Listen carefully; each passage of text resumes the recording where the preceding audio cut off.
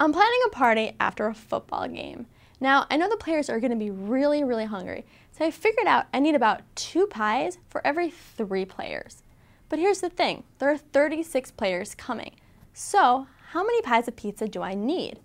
Well, in this episode, we're going to talk about proportions, which can help us solve this. We're also going to talk about the other top pre-algebra concepts that you'll see on the ACT. Let's get started talking about a concept you need to review for the math part of the ACT. Now, PEMDAS. Please excuse my dear Aunt Sally, as your teacher probably told you. Order of operations. This is not tested directly on the ACT. There's not going to be a PEMDAS question for pre-algebra, but this is going to show up in a lot of questions as you do the questions. You're going to need to make sure that you're doing the order of operations properly. So PEMDAS stands for parentheses, which you'll do first, exponents, multiplication, division, addition, and then subtraction. You're going to want to do them in this order. Okay, let me tell you something really important that I see students doing a lot. They know PEMDAS and they feel really good about it. They've seen it in their pre-algebra, but they don't use their calculator correctly to help them calculate it. This is an example one of my students just had trouble with. So you had something and she had done this whole complicated algebra problem. She was just about finished. This is what was left to calculate. Okay, 12 plus 29 over 132, right? 29 divided by 132. So you know PEMDAS. You know, okay, division would go before addition. So you would do this first, and then you would add 12.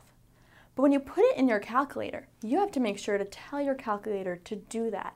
What she did was input her numbers just from left to right into her calculator, and she kind of thought her calculator would just know what to do. If you put it into your calculator will think, oh, it's 12 plus 29, whatever that is, and all of that divided by 132, which is a completely different number than 12 plus parentheses on your calculator, 29 over 132, signifying to your calculator that that's a separate expression, a separate fraction or division that needs to happen first. So really watch this, you guys. Watch your calculators and think about PEMDAS. All right, let's look at the first pre-algebra concept that you need to know that's actually going to be straightforwardly tested on the ACT. Okay, percents. Students often ask me, you know, I see a whole wordy percent problem. How do I change it into algebra so that I can solve it? You know, you'll see something like, what is 50% or what is 12% of 29? So they got a lot of words there and it's not algebra. It's actually not that difficult as long as you remember these rules. When you see what in a problem, it's going to be your x. When you see is, that's going to be your equal sign in your algebraic equation. And this is key. Of, the word of, always means multiplication. And the word of in any percent problem will always be between the 2 parts that need to be multiplied. So if you're ever stuck in thinking, what do I need to multiply together here?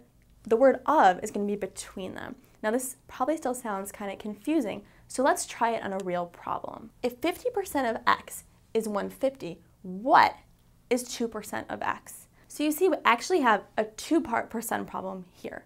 Let's take it piece by piece. First, we need to find 50% of x.